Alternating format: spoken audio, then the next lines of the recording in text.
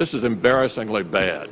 The issue of campaign finance. The influence of money in politics represents a dangerous threat to the health of our democracy. We cannot ignore this corruption anymore. The cynics may scoff at the idea of us working together on an issue as critical as good government. I get this cynicism. I get this sense of impossibility. But I don't buy it. They said you can't fight billionaires' money in elections. We said we'd fight fire with fire. You brought the flame. They said corruption wasn't an issue. We said corruption was the only issue.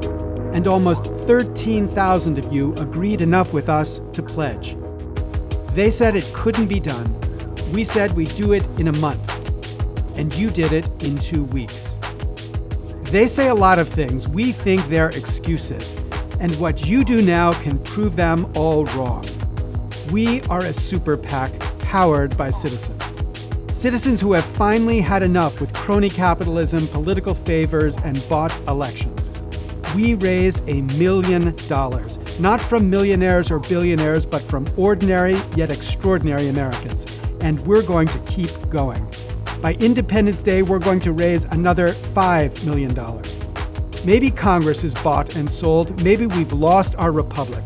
But with your help, we're going to get it back. And I love my country. My country. And I'm not going to fail that. A republic, a representative democracy dependent upon the people alone. We have lost that republic. All of us have to act to get it back. We are the Mayday PAC, and this is still America.